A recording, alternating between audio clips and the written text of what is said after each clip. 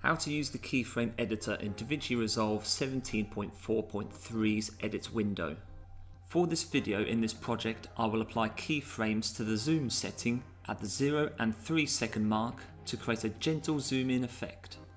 What if you wanted to change the point in your video where these keyframe settings apply?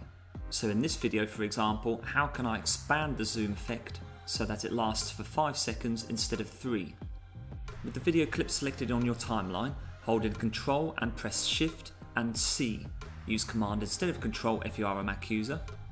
And inside your video edit, you should see the Keyframe Locations drop down and appear in white diamond icons, with the attribute category appearing above this. In this case here, since I applied a zoom effect to my video, the transform label is displayed. At present, the red playhead is located at the 3 second mark, where my second keyframe is applied. If I click on the diamond icon inside my video edit and drag the keyframe to a later stage in my video, the box to the bottom right indicates that I have moved the keyframe forward by 2 seconds. Once letting go and previewing the video from the start, we can now see that the zoom effect lasts for 5 seconds instead of 3.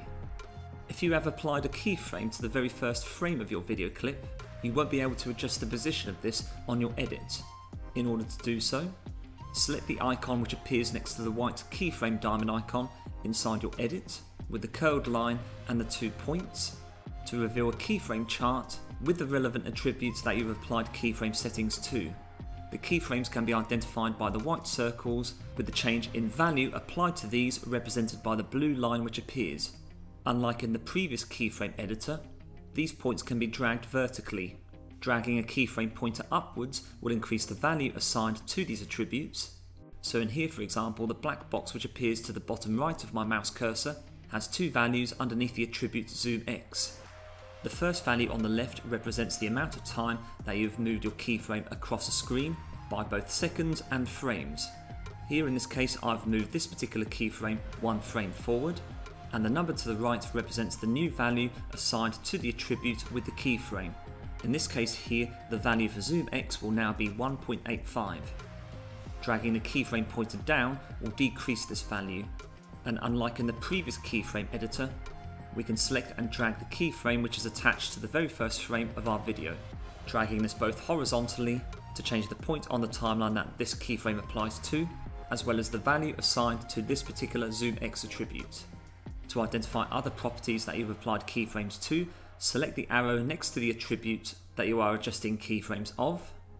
Should any of these contain keyframes, there will be a tick alongside. And use the arrows next to the diamond icon in the top right corner to shift between keyframes. The background music in this video is provided by the proud channel sponsor AUDIIO. A link to the company's website and to one that will provide a discounted purchase of a lifetime supply of music and sound effects can be found in this video's description box. Thank you very much for watching. I hope that video was useful to you. If you enjoyed the content and wish to be notified about future uploads on this channel, please like, share and subscribe. Join me soon for another video. Take care.